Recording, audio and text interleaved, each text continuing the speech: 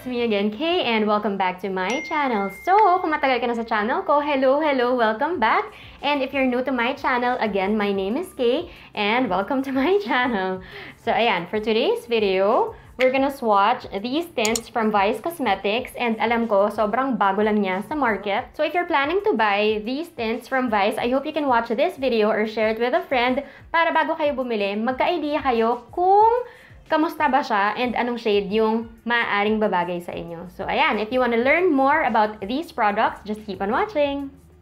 Okay, so, eto na sila. And hindi ko pa siya talaga nabubuksan. Alam ko lang na lip tint siya kasi unang-una galing siya kala Vice Cosmetics and nakasulat dun sa waybill na lip tint siya. Ayan, buksan na natin. Okay, so, ito siya. Oh, meron siyang parang kikay-kit. Nalagyan. Okay. At may picture. Alam ko si Maymay tsaka si Kisses. Tama? So, nakasulat dito, water, gel, lip, and cheek tint. So, ayan siya. So, there are 8 shades. Hindi ako naglagay ng product sa cheeks banda kasi gusto ko mamili ng isa na pwede rin nating itry sa cheeks kung paano siya mag-blend. As you can see, hawig na hawig siya dun sa packaging nung mga liquid lipsticks din nila. Pero parang mas maliit siya. Diba? Mas maliit na medyo mas mataba. In fairness, consistent sila na maganda yung packaging nila. And ganyan yung itsura ng applicator niya. So, yan si Seswang. And try natin siya sa cheeks. Tignan natin kung madali siyang i-blend.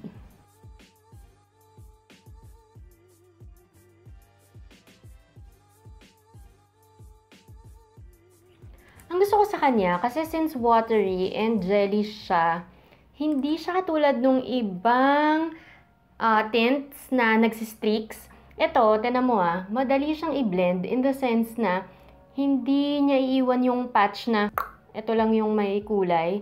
Ayan o, mabiblend mo siya. Tapos kahit na kunyari, hindi ko ito pakialaman for a bit, pag binalikan ko siya, mabiblend ko pa rin. Hindi yung katulad nung iba na pag meron kang hindi napansin gaano, merong buo-buong pigment, ito nabiblend mo siya. Tsaka nakikita nyo, buildable siya. So ayan siya guys, this is Seswang on my cheeks. In fairness, very buildable siya. Kasi kanina sobrang parang konting-konti lang siya. Tapos ngayon, mas mapula-pula siya.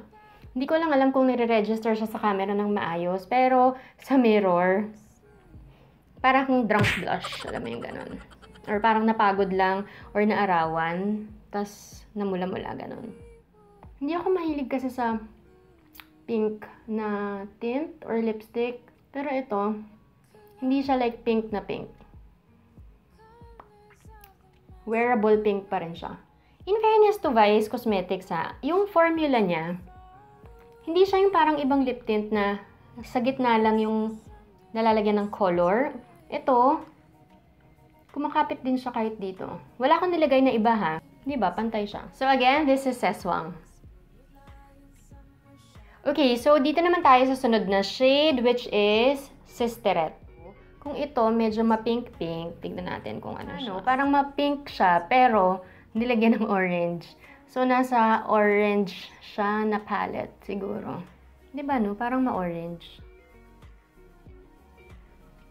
Tapos, pag lumampas ka, hindi naman siya ganun kahirap linisin.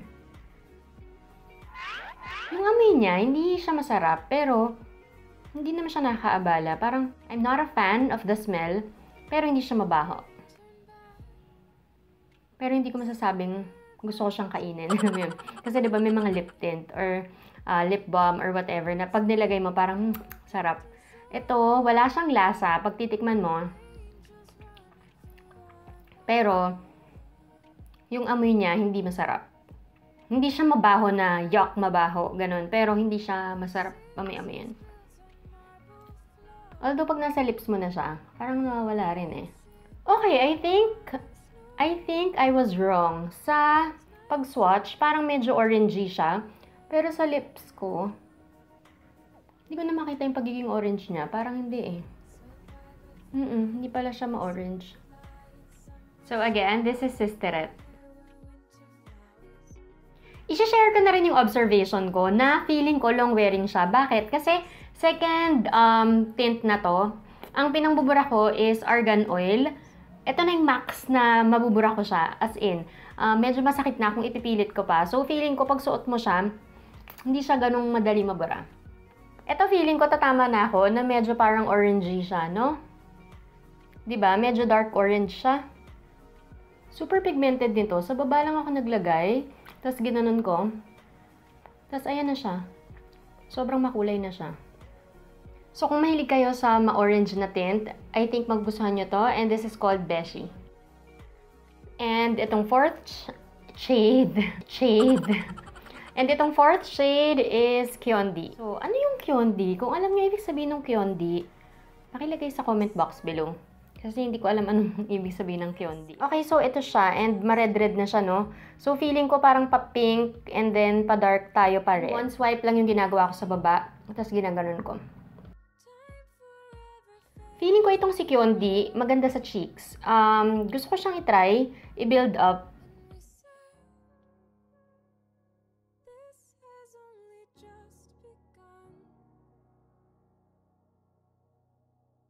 Diba no? Kung gusto mong mas pack na tint sa cheeks, I think ang go-to ko is magiging si Kyondi. Diba? Very natural lang yung flush niya. So kung gusto ko siyang level up pa yung color niya sa lips, I think dadagdagan ko siya. Pero sa cheeks, parang siya yung magiging favorite ko na pang blush. So ayan, this is Kyondi. Okay, so this next shade, feeling ko magiging favorite ko siya dahil sa pangalan niya. It's called Choz. Based sa packaging niya, feeling ko ma-brown siya or mauvey. Mauvey? May nalalaman pa akong mauvey. Pero sana medyo nasa nude-ish siya. I'm not sure. May mga lip tint ba na nude? Although may na-encounter na akong lip tint ha, na mga ma-brown. Pero ito, we shall see. Okay. Nasa mapula pa rin siyang side. Ayan, swatch ko ulit siya dito. Iniisip ko kung pareho lang, pero hindi pala. Mas dark siya kaysa dito. So, as you can see, so tama nga tayo. Nag-escalate siya from ma-pink, papula ng papula. Linagay ko siya sa lips ko. Medyo bloody-ish. My feedback on this, hindi niya terno yung packaging niya, but nonetheless, very pigmented din siya. And this is Choz. So, ito na yung pang 6 natin na shade, and it's called Pa-Virgin. So, based on the packaging, you'd think na dark na talaga siya and pa-maroon na, kasi ganyan yung color ng packaging niya. So, we shall see. Ayan, parang feeling ko magugustuhan ko to. Medyo plum-ish na siya.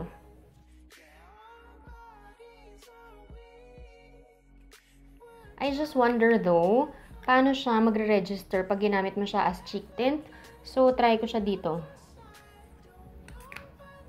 Kapag i-blend mo siya kung wearable pa rin or too dark, I think wearable pa din.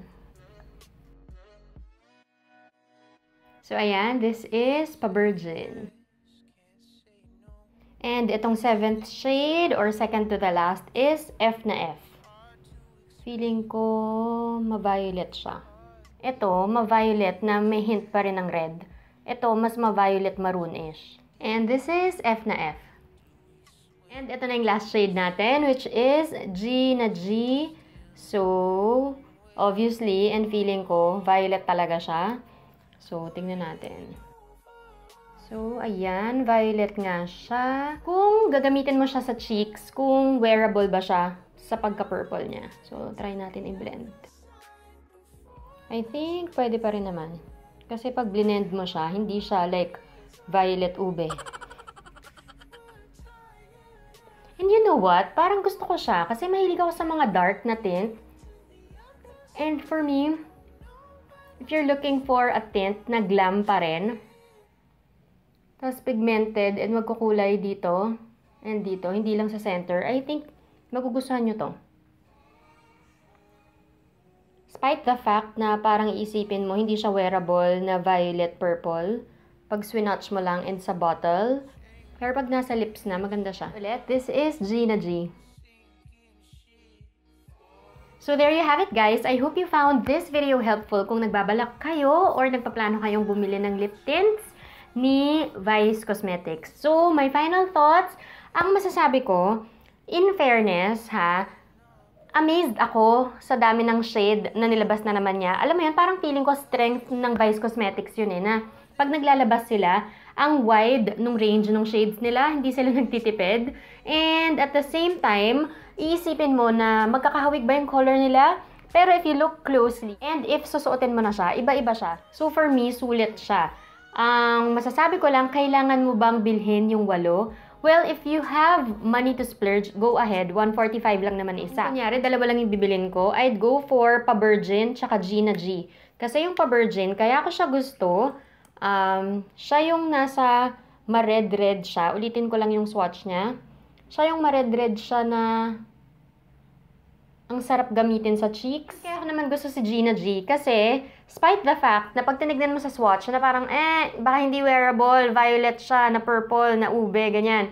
Pero pag nasa lips mo na siya, ako nagagandahan ako sa kanya. Parang feeling ko kahit naka-lip tint ka lang, glammed up siya, ganyan. Pero kung kunyari nagsuschool ka pa, tapos gusto mo yung parang pa-demure effect lang na hindi ka mapapagalitan ng teacher mo, ganyan, I think ang magugustuhan mo is si Seswang. Again, ito si Seswang, yung unang-una kong swatch kanina.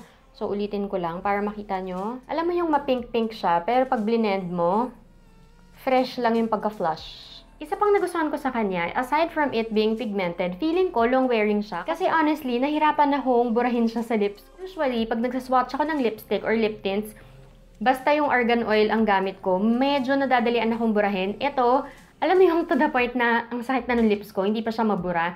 So, kaya feeling ko, uy, siguro pang matagalan to. Kasi, ito argan oil na to ha, pero hindi pa siya mabura-bura kagad. Okay, so doon naman tayo sa mga room for improvement. Isang napansin ko lang, I'm not a fan of the smell.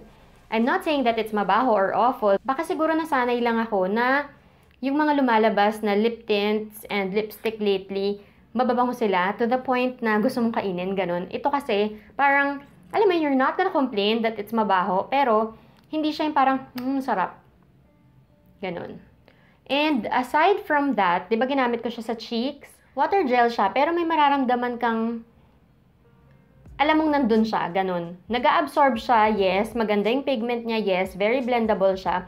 Pero merong konting lagkit factor na, ay okay, sige, blot ko na lang siya ng powder para hindi siya maglagkit. Lalo na sa weather natin, di ba? We live in a tropical country na pag mainit, tas malalagkit yung products na gamit natin, naka-oily siya. So ito, hindi siya like super oily na oily, pero alam mong nag-exist siya. So siguro mag-powder ka na lang din pagkalagay mo sa kanya. Personal observation ko lang to. Pwedeng sa'yo, hindi, kasi iba-iba tayo ng skin type.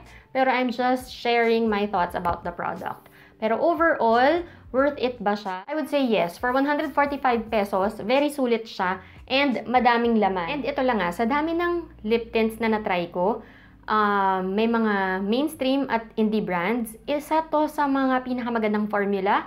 And medyo feeling ko, kakabahan yung may mga shop na nagtitinda ng lip tints kasi in fairness, maganda talaga yung formula niya. Kahit ako, I have my own lipstick brand, pero nung natry ko to, parang napag-isip ako na hindi ako maglalabas ng lip tint kasi ang hirap kalabanin nung formula ni Vice. Tapos yung price pa niya. So, ayun. I hope nakatulong sa inyo yung mga thoughts ko. And if you have any comments, questions, or suggestions, just put them in the comment box below or send me a message on Instagram. So, yan. I hope that you liked this video. If you did, give it a thumbs up. And kung may friend kayo or may kakilala kayo na feeling nyo magbe-benefit sa video na to, I hope you can share it. And kung hindi ka pa nakasubscribe sa channel ko, I hope you'll click the button somewhere here to subscribe. And like this video if you like it. Thank you for watching. Till my next video. Bye! Bye!